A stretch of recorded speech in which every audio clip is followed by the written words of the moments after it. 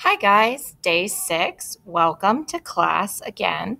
Some reminders. Remember, when you go into Google Classroom, as always, you can find helpful things like our calendar of what's going on. You can find the Zoom room link. You can find that late work form for when you turn in late work and any of the recorded lessons. I can't stress enough, if you get confused in class or if you're confused at home trying to figure out what assignments to turn in, the recorded lessons are a go-to to help you out. It's why I record them. And it doesn't seem like enough people are taking advantage of them. Looking at our agenda this week, remember yesterday, About Me was due. Today, the keyboard shortcut is due. A lot of you turned it in. Again, stressing how important it is to be careful when you're uploading screenshots that you're picking the right one. That's why we talked about naming them. So when you save a screenshot, actually naming it in your folder. So we talked about using the keyboard shortcut, Control and J, to open up your downloads folder and going and naming the download. So instead of naming this Jamestown MP4, I can click Show in Folder, and I can say, I can show it in my folder. Sorry. I can right click on it, and I can say Rename, and I can say Question 1, and know that that's what I want to upload for Question 1. Some of you have not done that and therefore have uploaded the wrong images. Going forward, that's super important that you name them so that you upload the right one each time. Today, you will be having a reading on Post-it notes. There's a quiz in the folder that is due tomorrow on the asynchronous day, so make sure it gets in. And we are learning how to mark up a Google slide. So super easy activity, but showing you one way that you can write on somebody's Google slide to show them that you're doing work. So let us head into Schoology, clicking on our tile, going to our week 2 folder. Remember, you can always, when you click on an item over in your calendar, you can always see what lesson it's from when you click on it. So if I click on the keyboard shortcuts quiz, just as a reminder, up here at the top in the navigation, you can see that that happened on day 5. So if you need to make something up, watching the lesson from what it came from is super important. So it always shows you what day it came from. So when you go to make up work, it's super important that you look at what day did that item occur on, and can I go watch the lesson to help me with that? So for instance, if I didn't do the day 3 activities, if I click on in my calendar, let's do it that way. If I have it over here and it says overdue, or I'm trying to find out what I'm looking for in my grade book or calendar, I can click on it, and let's say, for instance, I did not do the tutorials completion check. I click on it, I say view the item, and then I can see that that occurred on day 1 of STEAM class in week 1. And then I can go find that lesson in the recordings, listen to it, and then see how to complete that activity. That's the smartest way to do makeup work. If you're just trying to do makeup work on your own without any instruction, it becomes super frustrating. But if you're actually listening to the lessons and going back in time, then things become easier because you can watch me click through the steps that you need to do. Just a word to the wise. So we're in week 2. We're now on day 6. You can see we have these items in the folder: Post-its, Post-its reading check, spot the difference, and attendance. So I'm going to go ahead and edit and put a 1 in front. That's the first one.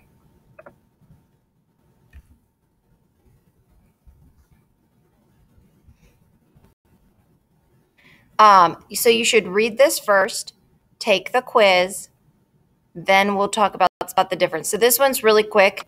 You just click on it. When you have a PDF in Schoology, you have a couple options. You can view it in Schoology, and you can zoom in. Remember, you have zooming features, okay? But if you don't like it in Schoology, and what I suggest, highly suggest, is two things. You can either, what I would do first is either go up to this tab at the top of your screen, right-click it, and choose Duplicate. Which means there's not a shortcut. And that opens two tabs of Schoology so that I could have the reading open and I could have the quiz open. It looked like yesterday some of you took the quiz without using the Google slideshow based on scores and some of the things you were answering. It was open note. Everything's open note here in virtual schools. So getting a 4 out of 20 because you didn't answer the multiple choice right seems a little suspect, or sus, as we say. The other choice is to download it and view it in a separate page by clicking on the View button. So you can also click on View, which will open it in another tab as well. So two options, either duplicating the tab or clicking View to open it as a large PDF. And then you can go ahead and read it. You're just reading the section on Post-it notes, and then you're taking the Post-it note reading quiz, which is the second item in the folder, okay? The next thing on your list of things to do is the Spot the Difference markup practice. And if we look at this document, yours will look a little different because you'll be in a student view, and you'll have to click the Edit button. You'll click Edit, and you will come and read the instructions. It says we are practicing marking a document in Google Slides. One way to edit is to use the scribble tool, and you can zoom in to see the differences. And we have requirements. So you get 5 points for using the scribble tool, and instead of using the shape, you have 5 points for making it size 8 border. You have 5 points making your circles red, and you get 5 points for making 9 circles on the image. So coming over to the image, you look at it, you take your scribble tool, you find something that's different. So for instance, I said this item right here, his foot is different on this one. We're always circling on the right-hand side. So I take my scribble tool and I circle his foot. In order to color it, I double click on it till I get the options up top. So I have to click on my little circle that I made, and that should bring up the border and the color. So I'm going to change it to size 8 on the border, size 8, so Miss Watts can see them. And the color, she said, is red. So I change it to red. So looking at that again, once I make the circle, so I'm going to take my scribble tool right here from the lines. I'm going to scribble the shape, this almost circle, okay, around the difference. I'm going to highlight it by clicking on it so that the little blue squares appear. I'm going to change the weight right here to size 8, and I'm going to change it to red. I'm going to do that for the 9 other differences on the photo, and then I'm going to click in Schoology. You should have a submit button. I click submit, so Miss Watts has the image. If you have any questions, feel free to email or meet up with me in a Zoom. This activity is due tomorrow, Wednesday, the asynchronous day. And make sure on Wednesday you look also for the next activity in folder 7. Have a wonderful day.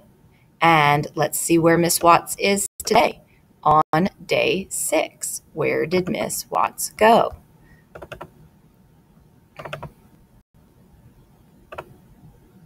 She is at Tractor Supply Co.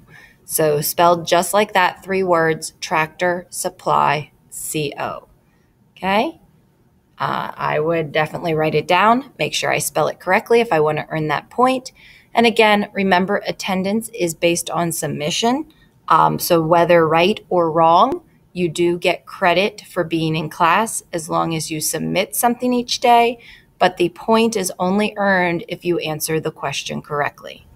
Thank you and have a great night.